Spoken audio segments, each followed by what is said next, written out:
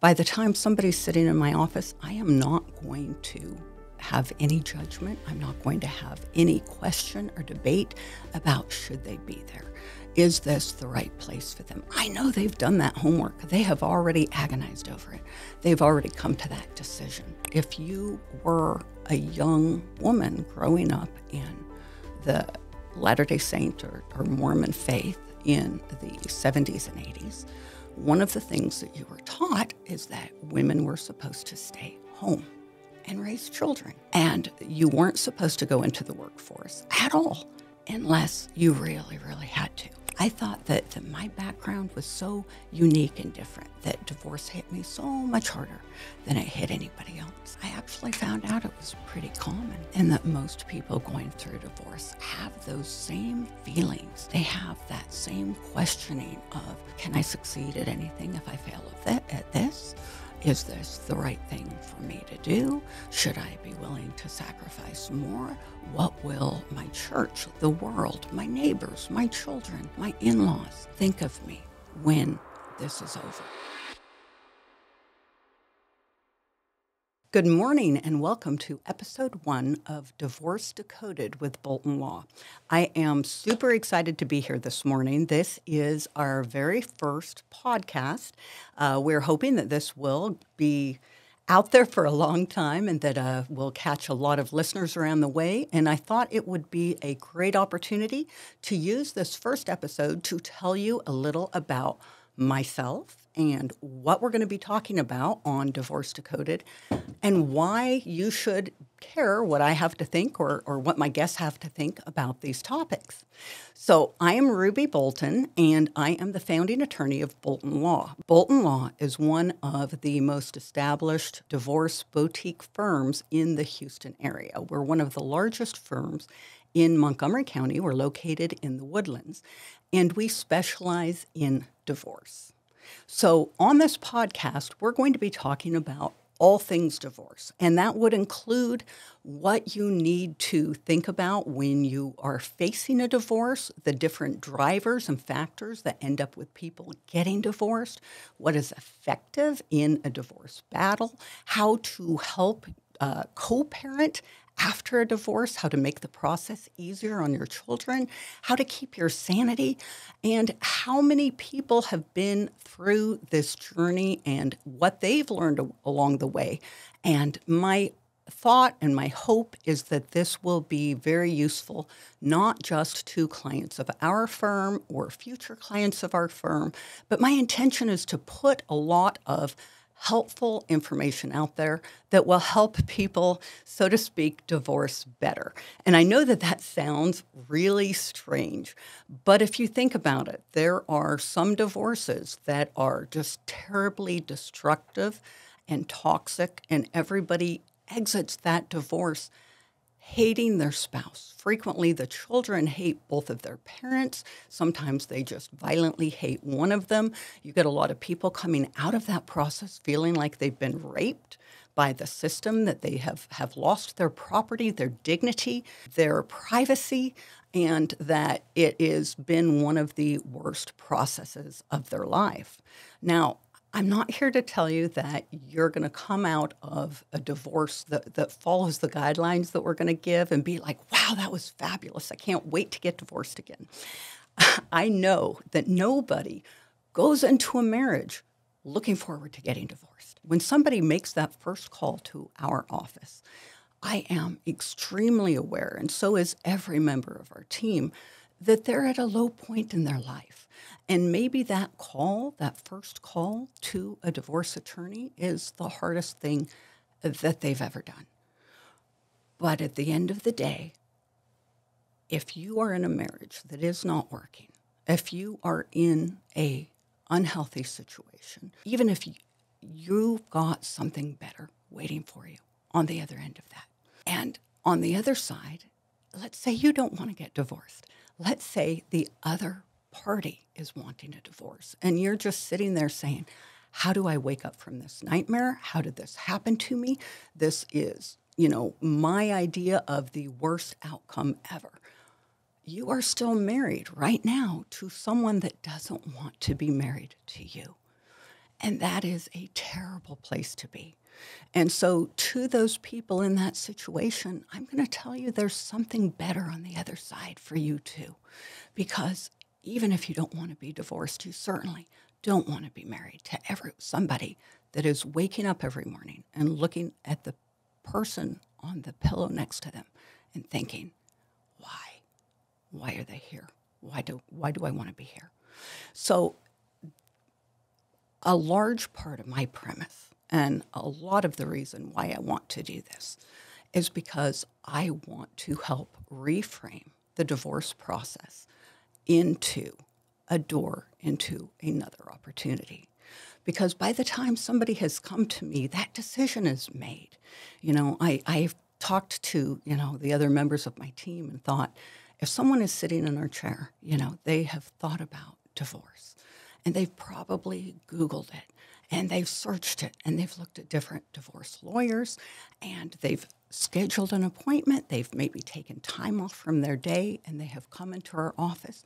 They have already put a whole lot of thought into it. And so by the time somebody's sitting in my office, I am not going to have any judgment. I'm not going to have any question or debate about should they be there. Is this the right place for them? I know they've done that homework. They have already agonized over it. They've already come to that decision. My job and the job of the entire team of Bolton Law is to help people through that process and to help them see it as an opportunity to restart their life and maybe go forward with what they want and where they would like to be. So that is kind of the genesis behind Divorce Decoded. I want to talk about how we get divorced, why we get divorced, and how we can make that process easier on everybody involved, and how we can make it feel more fair and maybe less toxic, and how to help the parties involved come through it and feel like they were heard, they were understood, that they had somebody help them keep hold of the issues that really mattered, that were going to matter long term, and walk them through that until they were feeling more themselves. So, who am I now? I'm the founding attorney of Bolton Law. Like I said, I am board-certified family law attorney. That actually makes me pretty rare among attorneys. Fewer than 1% of all the attorneys in Texas are board-certified in family law. And that means that the state bar has certified that I'm an expert in this topic, that I know what I'm talking about, that I've got a certain level of experience, that I have got background and knowledge, and that it has made up, a given percent of my practice. I am also on the Legislative Review Committee for the family law section of the state bar, and I have been for probably a decade now. And what that means is that when legislators are writing bills that affect family law, the family law section, we will kind of review those and let the legislators know how it's going to affect the current system. And a lot of times, legislators aren't lawyers, and they don't know how the law is going to take effect when it's written and passed. And what we do on the Legislative Review Committee is we try to let them know, this is what's new about this bill. This is the effect that we think it's going to have. This is the effect that we feel it will have before the judges. And then, of course, the legislators make up their own minds and their own decisions, but we just don't want any surprises. We want them to know what the effect of that's going to be. I am also on the professionalism committee for the state bar, and we have as our goal to increase professionalism in the field of law. And what that means is honesty, integrity, politeness, that we deal with respect with each other, with our clients and judges to attorneys. And our mission on the Professionalism Committee is to help to improve the rate at which people feel we are successful in those goals in the field of law in general. So At this point, I have been practicing for 30 years. I just attended the 30th reunion of my graduating law school class. I went to the University of Texas, and I thought it might be interesting for all of you that I hope will be joining us as we make many, many podcasts in the future to know a little bit about who I am and how I came here. So I'll start with the fact that I am one of 5 children. I was born into a traditional Mormon household, and my family was very, very religious. And when I say very religious, I mean in my entire memories of my childhood, I do not think I could come up with 4 to 5 days that we did not begin the day with a family prayer, that we did not end the day reading scriptures together, saying a prayer together. We went to church multiple times a week throughout. And I learned to really honor my ancestors who had been with Joseph Smith and Brigham Young and crossed the plains. And I mean a very, very religious background. So why does that matter? Well, because if you were a young woman growing up in the Latter-day Saint or Mormon faith in the 70s and 80s, one of the things that you were taught is that women were supposed to stay home and raise children. And you weren't supposed to go into the workforce at all unless you really, really had to. And by really, really had to, I don't mean that you couldn't live in a good neighborhood unless the mom worked. I mean that you couldn't have running water unless mom helped to earn money, that things were very bad. Now, I understand that now they're not nearly so strict on that, but that was the household in which I was raised. And there were times when I was going through high school that I really liked the idea of having a career or working, that I kind of struggled with this.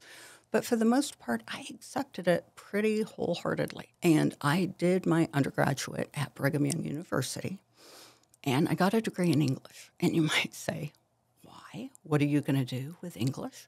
Well, I didn't have any intention of doing anything. My intention was that I would get married, that I would have a large family, that I would stay home and raise my large family, and I would support my husband. And so I felt I had the luxury of choosing any degree I wanted. Now, I did feel a huge hurry to get it very, very quickly, and that was because it was very common in my world at that time for women to get married midway through college and drop out and quit. And that was why I skipped a grade. I started college when I was 17. I graduated when I was 20. I went to school year-round. I was in a very big hurry, and that was because my assumption was that once I got married and had children, that would be the end to my formal education, and I really, really wanted to get that degree. So when I was at Brigham Young, I did fall in love with a Mormon man who had the intention of becoming an attorney. And I graduated, took a job, went to California, at which point he's like, no, wait, I really do want to get married. Please come back. And I immediately, obediently quit my job and moved back to Provo, Utah, where he was, which I did not consider a sacrifice. It was what I had wanted to do, right? But an English degree for a newly married woman in Provo, Utah in 1990 was worth exactly nothing. And I could not get a job to save my life, hardly. I ended up working as a temporary secretary for like $5 an hour. And so my ex-husband, which you'll hear about later, suggested, well, why don't you go to law school? You did really well when I was, taking those practice LSAT tests. And my thought process at the time was, yeah, I loved going to college. I'd always enjoyed the practice of law. And by that, I mean I'd been in the mock trial team when I was in high school. It was something I liked, and I thought it will be nice because when my husband comes home from a hard day of work, I'll understand what he's talking about. I'll be able to have intelligent conversation with him. And, if he gets overloaded, maybe I'll even do a few a little legal work on the side. So I liked that idea. So my ex-husband was from Cypress, Texas. So he knew that he wanted to come back to Texas. And so we made the decision that I would apply to the University of Texas while he finished up getting his law degree from BYU, which is J. Reuben Clark Law School. And that's what I did. I applied to UT. I loved law school. I did very well at law school. I really enjoyed it. And I will tell you, when I graduated, we opened practice. It was Bolton and Bolton. It was my intention to have children right away. In fact, I had a stillbirth while I was in law school. And I had my oldest daughter when I was 26, just, I think, a year after I finished law school. And so even though my name was on the door and I kind of enjoyed it and I took some cases, it was still very much, in my view, kind of a temporary thing. Well, life never works out quite the way that you think it will. And I will tell you that I always did work quite a bit in the law firm. So I had chosen estate planning and probate as kind of my niche area, and that was because I had the intention of having this very large family and working part-time, maybe 10, 15 hours a week, and it seemed more compatible with that. So my ex-husband, he did a fair amount of family law. And what ended up happening is I would take cases when he was busy or when he and the client had a disagreement. So right from the beginning, I did do some family law. I always felt, a lot of empathy for my clients that were going through divorce, but I definitely had a little bit of the feeling that this would never be me, right? So I had 5 children in 10 years, and they are amazing people, and I loved being their mother. One of the recurring tensions in our household was actually that I wanted to work as little as possible, and my ex liked me being in the office. So as it turns out, you never know what's going to be best for you or what God has in store. I'm so glad that I got a law degree. I'm so glad that I had my hand in, because when our marriage really began falling apart, I knew how to practice law, and we had a law practice. Now, we took quite some time getting divorced, and I will tell you it was something I really, really struggled with. And I struggled with it because my definition of success required a marriage partner that was the father of my children. It was part of what I had always learned, meant that you were successful, meant that you were happy. I very much had this mindset that I did not want my children to come from a broken home. And so I was willing to make, really, looking back, way too many sacrifices in terms of dignity, quality of life, relationship model that I was giving my children. I was willing to sacrifice a lot of those so that at the end of the day, my kids could say, oh yeah, my parents are together. But despite that, it became apparent that wasn't going to work. And I ended up getting divorced. And at the time that I got divorced, I looked at what I knew how to do. And estate planning and probate was very much a part-time job for me. And I didn't really see the potential at that time for that to become a full-time job. But there were a whole lot of family law cases and people needing help in that area. And I knew that in order to be successful in the field of law, you really have got to specialize. You've got to pick something and learn a whole lot about it. And so I decided that my area was going to be family law. When I first began doing it, I was so conflicted about it. Like, I didn't even like to tell people when I met them I'm a divorce lawyer, because what would they think about me? You've got the whole, what God has joined together, let no man put asunder. And I just had very conflicted feelings about that. And what changed my mind over the intervening 15 years was seeing how my divorce affected my own family. And even though I was very, very resistant to getting divorced, and even though some of my children did not want me to get divorced and even pleaded with me not to, I think all 5 of them who are happy, healthy, productive adults today will tell you with no hesitation that their lives are much better because I got divorced. And I also got to see how much difference I could make in that process in the lives of my clients. I saw that my experience, which I considered so rare, right? I thought that my background was so unique and different, that divorce hit me so much harder than it hit anybody else. I actually found out it was pretty common, and that most people going through divorce have those same feelings. They have that same questioning of, can I succeed at anything if I fail at this? Is this the right thing for me to do? Should I be willing to sacrifice more? What will my church, the world, my neighbors, my children, my in-laws think of me when this is over? And I developed a real love for the practice of family law because I feel like we have an opportunity to make such a difference, and we are helping people through such a cathartic experience, such one of the big crises points of their life. And I do feel that if it is done with concern, compassion, it can really, we have an opportunity as divorce attorneys to actually help people reorient their lives in a positive direction much more quickly. And that brings us back to what I'm doing here with Divorce Decoded. I want to decode all of those aspects of divorce that trip people up. It's not going to be a smooth and painless ride for anybody, but we can make it better. And I want to. I want to be able to reach out to as many people as possible and share what I have learned, not only from my experience being divorced with 5 children, but also 30 years of representing people in divorce. I want to share what I have learned and how we can improve this process. I have kind of gone through my electronic Rolodex. I've met so many people who are influential in my field, and I've talked to a number of them.